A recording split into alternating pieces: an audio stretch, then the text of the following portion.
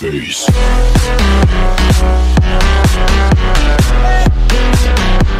What is up, guys? Welcome to T-Town Raids. My name is Travis, bringing you another war recap video. I'm over on Mata for my mini account today, going to show you some more 3-star attacks. Jump into the war log here. This is going to be a war against Moruga Scorpion. And they used 2/3 of their attacks. They did a fairly good job. 2-star on our Town Hall 10s, struggled with our Town Hall 9s, and got some of our mini accounts. Most of their attacks were 3-star strategy attacks, and I think the clan's decent, but the war matchup was pretty unfair. We had a very high advantage Town Hall wise. We didn't even have to attack Tushar, but they had several Town Hall 8s. I don't believe we had any other than our mini account. So not the fairest war, but still have some great attacks to show you. You're going to start off here with number 6. An attack by TJ on number 6 here. Knicker Rod. I'm going to pause it here and show you. Actually, not going to unpause it. If you look over here on the top left and top right, he drops a giant and 2 wizards. And what he gets for the, was it 11 troop space? 8. He gets 2 defenses for about 12 troop space each. So for about 25 troop space, he gets 4-point defenses. He brings 2 golems, drops the golems, and he's going to let them go in and tank. Creates the funnel, which it's already actually created, didn't need to create one. He's got some Valks he's sending into the center.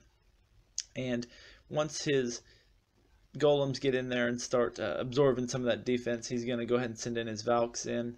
His Valkyries are going to go straight to that middle, and what he's wanting is, you can see he brought balloons for the back end, so he wants those balloons to wreck those air defenses in the middle. And as you can see, a smart move on TJ's part, he brings 3 hogs. He's going to see which way the kill squad goes. The queen's going to go one way, and then he's going to use the hog riders to take care of the other one, which is a really smart move, something that I need to adopt from TJ and his attacks. He always brings a couple hogs, and they seems to help him. Drops his 3 hogs down to get the air defense on the left. Air defenses in the middle are already down. Once he knows that air defense is going down, he's going to send 2 targeted loons on the backside. Golems are doing a nice job of tanking along with the Barb King. Still got 3 balloons in the bag. These back end balloons are taking out the back end defenses pretty quick. He's just waiting to decide which defense he's going to target. To send the balloons on the far right at the 3 o'clock a little bit early. The Tesla is too much for him. He could have waited until the golems got over there. But like I said, he's still got his Barb King up. He still saved some cleanup wizards. And he got a minion. So a really nice attack on a solid, pretty solid level Town Hall 9. Not the best setup, but just to show you, you go in the steps, just, you know, he had a plan for the corners, plan for the middle, plan for the air defense, and then he brought some finishing troops. He brought those balloons for the back end. So it's just a step-by-step process. Hopefully I'll be bringing you some videos here, just kind of how to walk you through the 3-star process, planning an attack, building an army, etc. So good attack, TJ. Gonna speed it up here. Alright, gonna go down a few spots to an attack on their number 9. This is an attack by Cowboy Elite. This is actually going to be a shattered Go Hog attack. This is a base I tried and I actually failed on. So TJ took what I was trying to do and made it much better. So he's going to go ahead and drop 2 golems, set a funnel so that his kill squad goes into the middle. What he's trying to do on any hog attack, you really just have to deal with the CC. And you got to deal with the Archer Queen. 2 golems and those wizards backed up by his heroes are going to be more than enough. Once he knows that the queen is aggroed to the Barb King, he's going to send in a little bit of hogs on the right to help push through. Then he's going to send his main hogs over on the left. Saves a few hogs just for pathing purposes. Drops his first heal. So now that he knows that 3 of the bombs are tripped, he's really just got to not fall asleep and heal his hogs as they move throughout the base. So that's what he's going to do. Drops his second heal nice and early. Bomb set goes off, but they're under heal, so those hogs are fine. Drops his third heal. And as you can see, these hog riders are just pathing up through this base under a heal the entire time, so they're not really under a threat.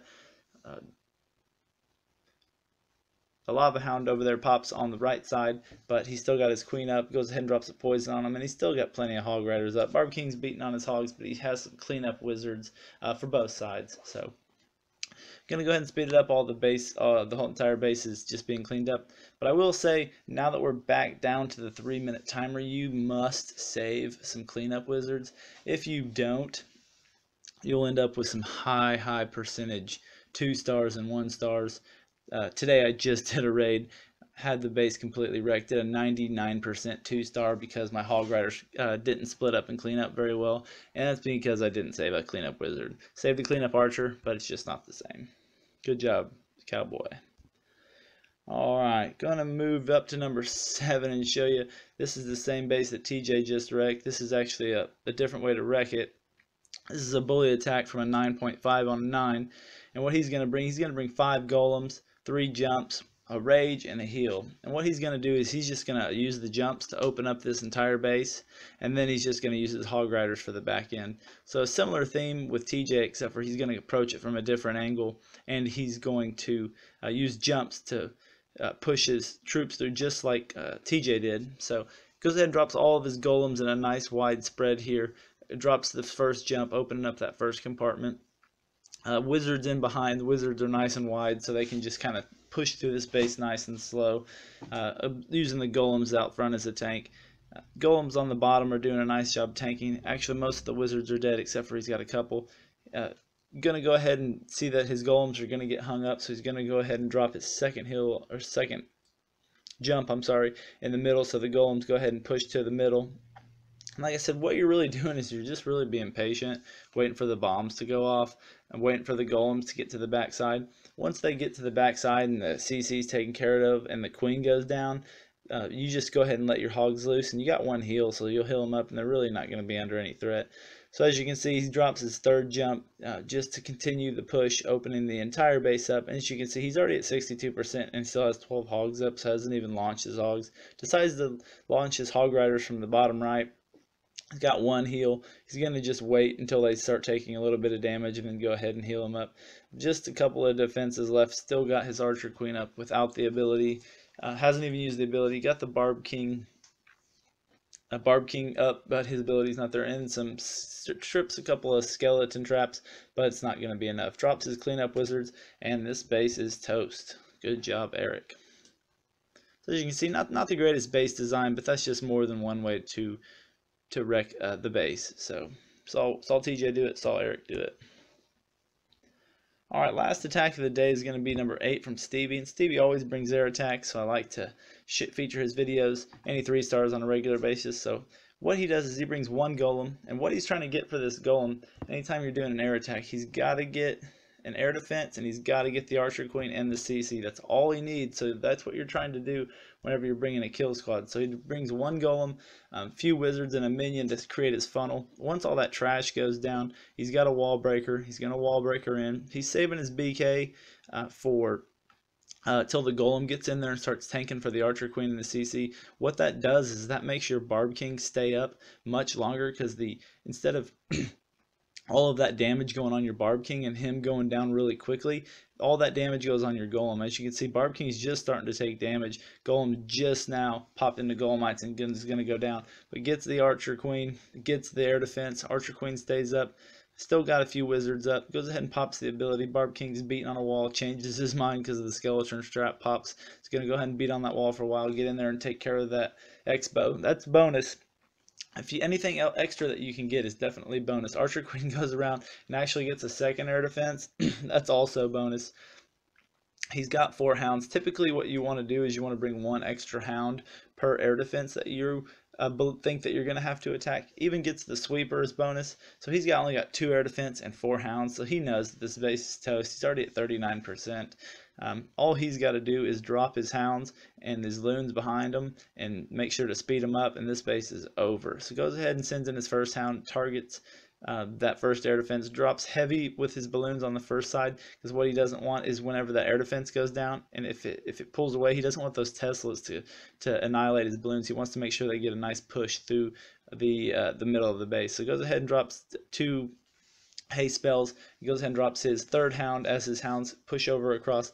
He's just kind of looking to see when he can speed his balloons up into this last air defense. Sends his last hound in, and then he sends 2 targeted loons on the backside.